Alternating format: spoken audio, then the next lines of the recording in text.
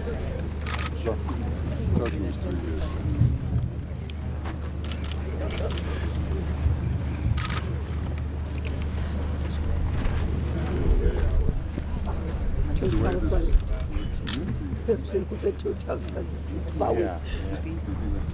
The radiation comes and hits the top of the big station and it focuses in the little one. And then it focuses. Thank you very much. We now like to have a photo opportunity. The first one would like to have the Deputy President with the Minister of Science and Technology, Minister Kubai Ngubane, and the Premier, Sylvia Lucas. I would like to invite the deputies. We would anticipate that they would be standing on the side of the plaque.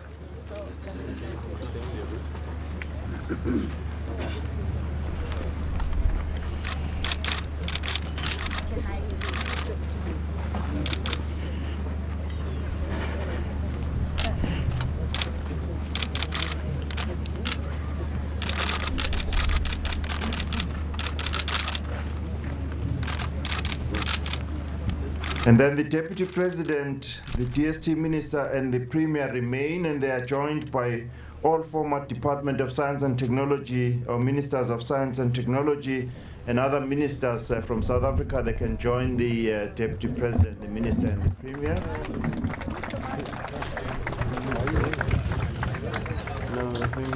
So we have a second photo opportunity. Minister Mangena, Minister Ngubane, Minister Pando.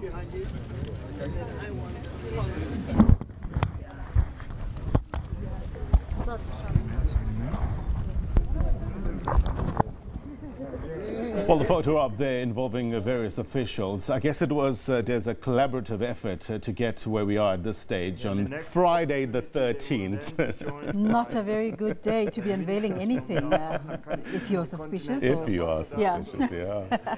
But, you know, as we were saying, the South African MeerKAT radio telescope, this is a precursor to the remarkable Square Kilometre Array telescope that will be launched soon. And we understand that this MeerKAT will consist of about 64 receptors, each containing or comprising a 13.5 meter diameter dish antenna. Cryogenic coolers, receivers, digitizers, and other electronics. Make of that what you will, but I guess the science will speak soon, because this MeerKAT will be able to look in the deepest, furthest regions of the universe. And, you know, we've, I guess, only scratched the surface. We had the likes of the late Stephen Hawking. We know about people trying to unpack string theory, for instance. And but we don't know about this vast planet, this vast universe that we live in, very little. Essentially what they're saying about the project is that we are technically pushing limits. Another interesting face in there is that of former SABC chairperson and ESCOM chairperson, Mr. Ben Ngubane, an individual who's been involved a lot in the state capture narrative, and his presence there also quite interesting. Mr. Musibidi Mangena also there. Okay. Is he a former deputy minister in science and technology space?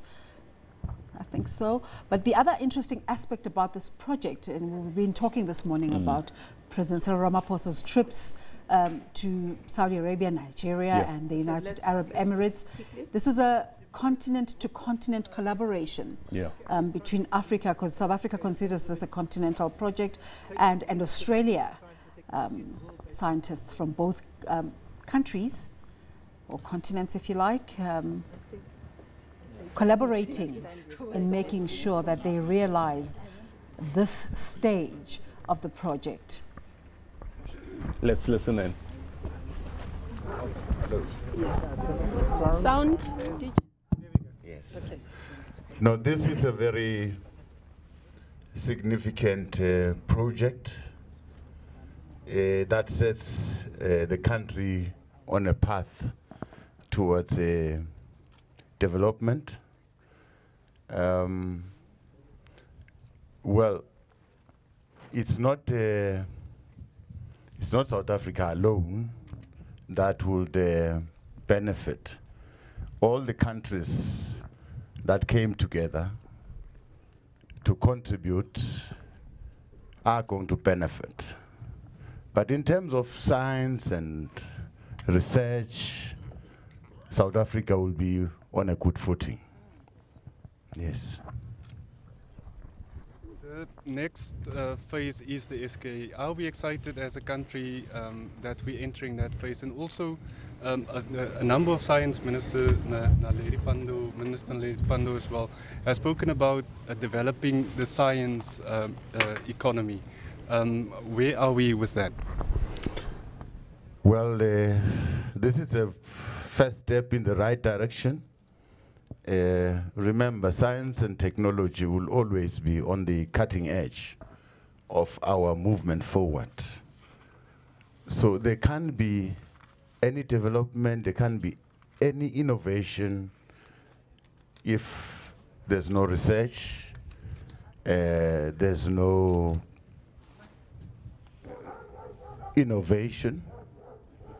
So everything starts from research, then you innovate, then you can move forward as a country. This is a good platform to enable us to study, to learn a lot of things. And then in the process we'll invent new technologies that would be able to be used by people generations to come. So we're still very far from that point. But this, it's going to open all the gates. Okay. Thank you very much, colleagues. Remember, we still have time the other side. So we'll engage properly once we have done with the interviews, with the formal proceedings. And the DP will still be here for more engagements. Thank you very much. Okay, thank you very much for the opportunity. Then from now onward, we will announce the departure of the Excellency Deputy President and the entourage. We'll allow them to leave first, and then most of us and the rest of us will go back to the complex where the main function is going to be held. Well, live visuals there from the Northern Cape, the launch of the MeerKAT radio telescope there. The Deputy President, David Mabuza, saying a few words. I guess our reporter Ulrich Hendricks popping in a question there first. He says it's the first step in the right direction, I guess. Yeah. And everything starts at research, and then you can innovate, and then we can move forward, I guess, as a country. It's interesting that when you look at the footage, you can see that the cold weather has an impact on how events are unfolding there. But let's take a break for now. We'll be back in a moment.